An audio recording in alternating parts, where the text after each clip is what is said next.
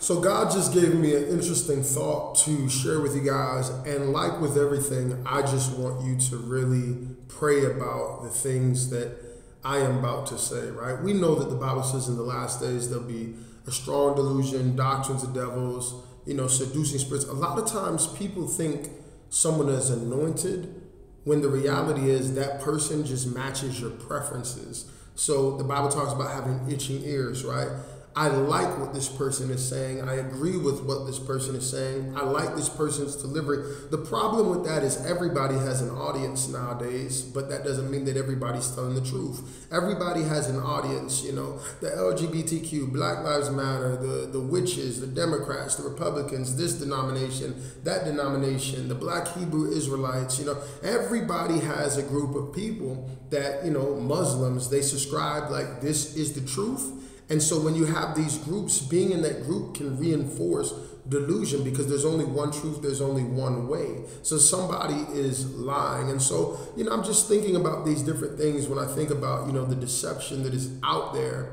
And I just had this thought, David going down to the battlefield to confront Goliath. Realize the children of Israel were out there. They were supposed to have an identity as being chosen, right? We are the children of God, right? The promised land, all of that kind of stuff.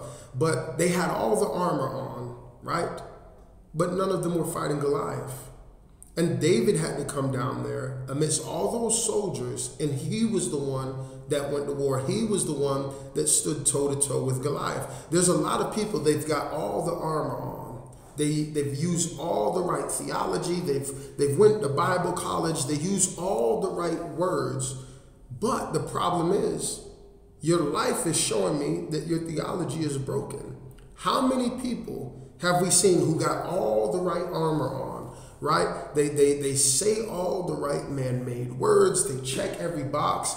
And then year after year, we see pastors get exposed. Year after year, we see influencers get exposed who were supposed to be, the ones who had the right theology. They were in the right camp. And then you have the Davids who are going against the grain, who refuse to put on Saul's armor, right? And they say, hey, you're a false prophet. Go back there with your few sheep. You do not belong here, right? Something was off in their mentality. So they were dressed like they were ready for war, but they weren't about that life. People dress like I'm a Christian. They dress like, just like the Pharisees with their religious robes, but they're deceiving people. And so there's a lot of people that they dress the part, but eventually their lifestyle shows that their theology is broken. So you're a Trinitarian, but you're sleeping with underage girls. You're doing drugs. You're a Pentecostal. Women, you don't wear pants, but you hike that skirt up and you fornicate and you commit adultery or whatever it is, whatever denominational, man-made religious words you want to use, right? Everybody's claiming to have the truth, but the thing is, are you really living a lifestyle? The Bible says you will know them by their fruit. And what I've come to see, it's the same thing. If you don't put on Saul's armor, religion, they say you're a false teacher.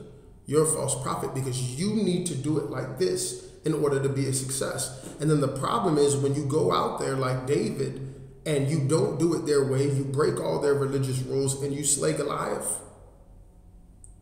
A lot of times they want to ignore it because they want to believe, no, you need this armor on for us to validate you. If you don't put this armor on, you're a false prophet. If you don't pick a denomination, if you don't let us put you in a religious box, I don't care how many Goliaths you slay. I don't care how bold you are. And what's so crazy is you're talking about me while you're sitting on the sideline.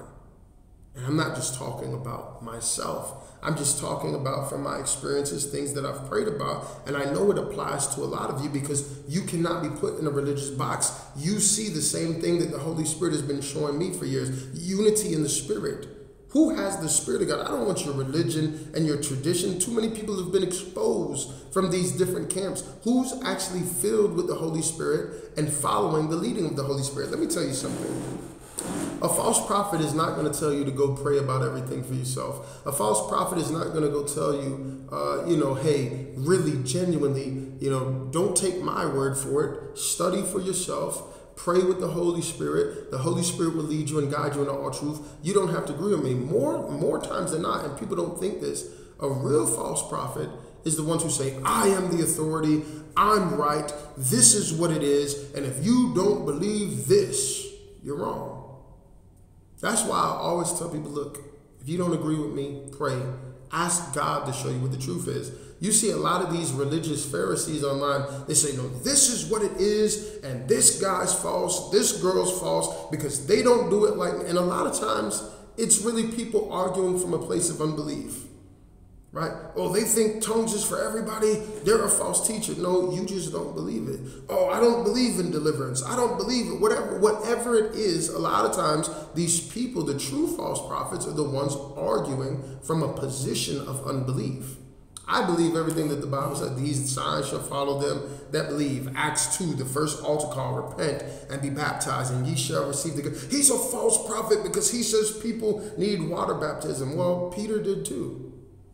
There was the very first altar call. He said, repent and be baptized, and you shall receive the gift of the Holy Ghost. We're not going to get into all that again. We've had those conversations for so many years. But my point is, maybe the very best of false prophets, they come in the right packaging.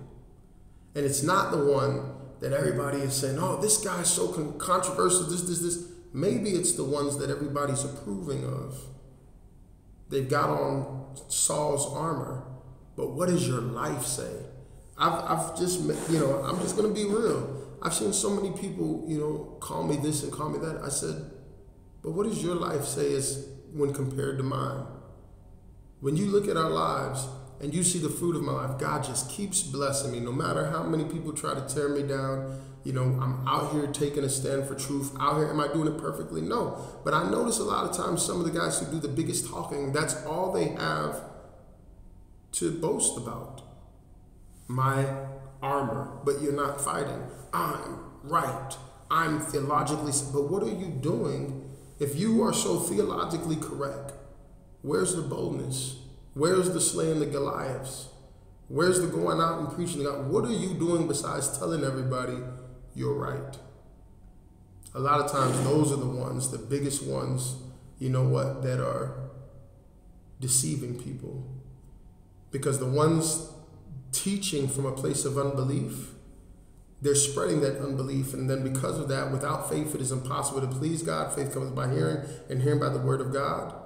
Because of that, they spread that unbelief. And now there's a lot of people who don't get to walk in and experience all the things that God has for them because they listened to somebody who reaffirmed their unbelief, who was wrong. Be careful that we're not justifying people who put on the right religious garments. What does the fruit of their life say? I've seen so many people through the years. Marcus is a wolf. He's a this, he's that. No matter how many things come true that I say, no matter all the good things that God does, because I won't put on Saul's armor, he's a false prophet. And there ain't no pity party. I just believe a revolution is coming. God is going to shake up the American church. And a lot of people are going to start saying the things that I'm saying because they're going to get tired of it. Year after year, exposure after exposure. This person had the right theology. This person had the right doctrine, but they're cowards. They're living double lives. They're not living holy. Something to think about. Go to www.marcusrogersministries.org if you want to support what we're doing here in Chicago. God bless.